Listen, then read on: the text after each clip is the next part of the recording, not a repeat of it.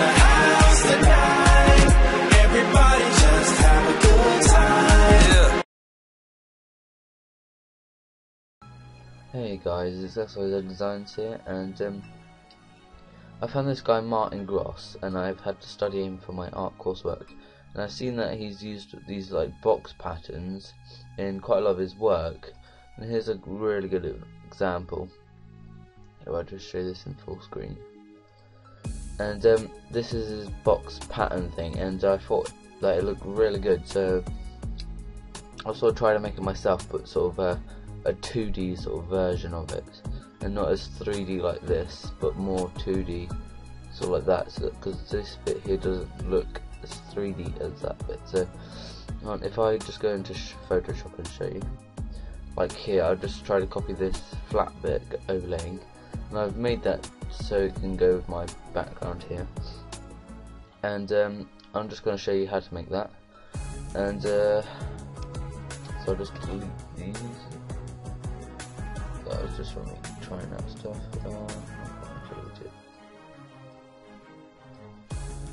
There we go. Oh, I can't do that right. I'll just make anything. Right, sorry. First of all, just make a new project and have it whatever size you want. And then first of all, what I did was just make random objects, basically. And I ended up with that. So if you go over to the polygon tool, which is up here, third down, if it's not there, you just hold and let go on the polygon lasso tool and just start making your random objects. So I sort of went for an object like this, like that, and make sure on a clean layer, and go over to the fill bucket and fill it in the colour that you would like it. Like that. I'm just going to bring it up a bit, like to say that, and then deselect it, and that's basically the first thing that I had, like that. But now I want to create sort of that flap thing around, so I created a new layer. To the polygon lasso tool. I might be back in a minute. Sorry about that. I'm back now, and just go over to your polygon lasso tool and create a new layer. And well, first of all, just create this first object, which is the first the layer which is overlapping this, and make sure you don't do the bottom bit yet. I'll show you what to do after that. So just make that like, say, I'll just do a random object, that's a bit weird, well, and then just fill that in the colour like that.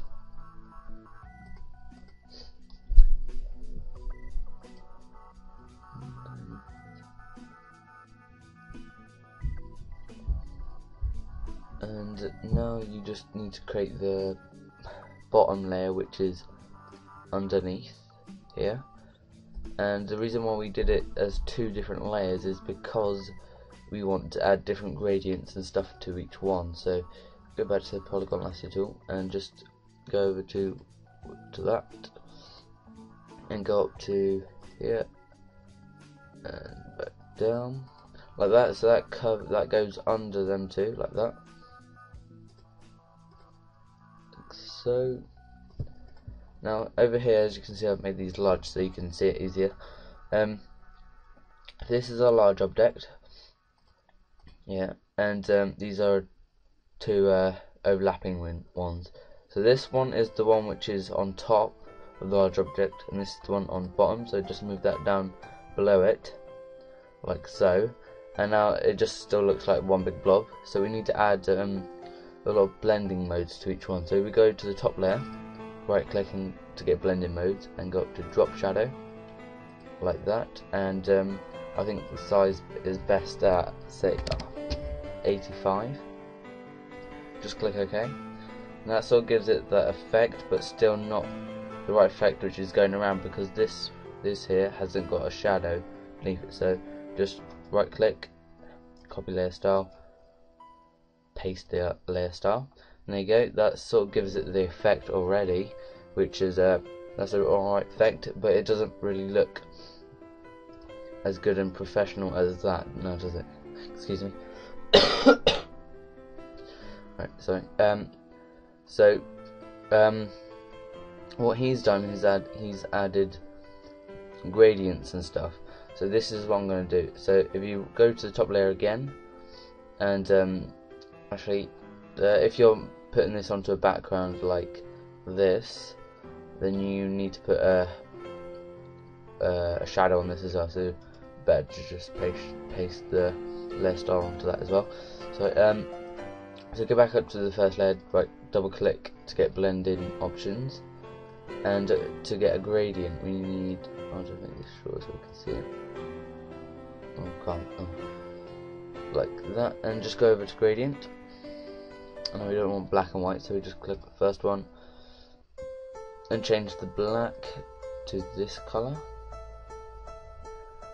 And we sort of want it to go from, say, so from a sort of a dark here. That's sort of because it's gone under there, but I think it still looks quite good with the shine. So sort of a dark here, a normal light colour here, and then a dark down here, as it's sort of bending out the light. So if we go back over to Photoshop, we can, this is the normal colour that we want. So if we just create a new one and make it about a third of the way across, like that, and that's the normal colour that I want to keep the same. So we just go to the first one and go to colour, and just make that a tad darker, like so. And then this one is the really dark one, so we just click colour and make that about that dark, like that.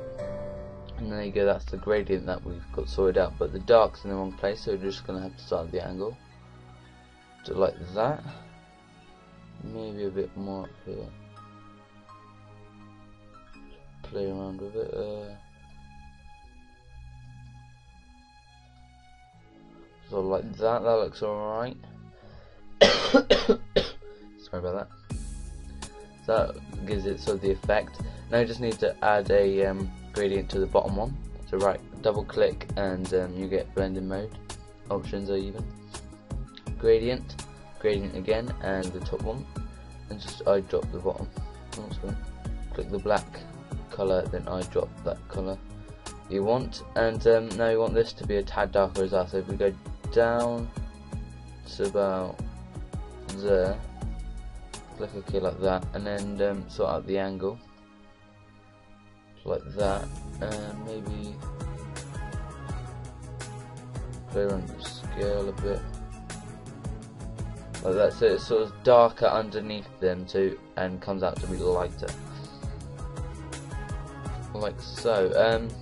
That sort of gives it the effect which is bending around. That's not in full detail, but you can mess around with it and sort of do it yourselves, and sort of play around, because I'm here to teach you stuff, but I sort of want you to try it yourself and learn.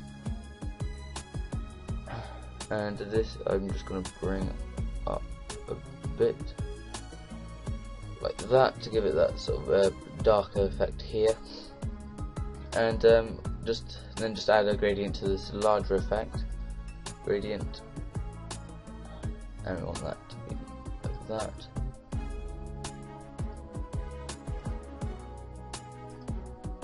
And just want that to be sort of darker here.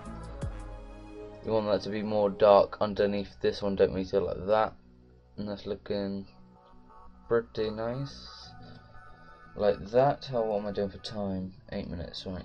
9 minutes even. And now that's sort of the basic effect. You can put it into more detail than what I have. And he sort of added a sort of a 3D effect, which I might try. And if I succeed at it, I'll put it as a second channel.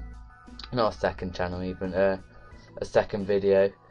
But that's about it for that effect. Please give it a like if you liked it. Basically, if you didn't like it, dislike it. I don't really mind. Well, I do mind dislikes, but if you didn't like it, then there's your opinion, isn't it? But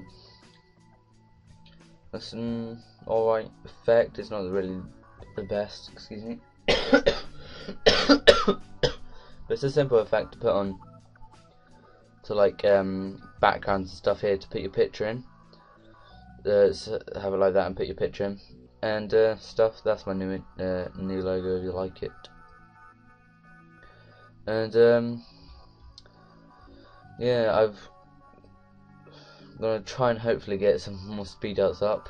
Sort of lacking behind on my channel at the moment, but I have got exam tomorrow and on Friday, and a few mocks after that. So I've still got a lot of exams to do whilst doing this. But as I'm doing my art coursework on Photoshop, I'll see if I can record some of that and post it on.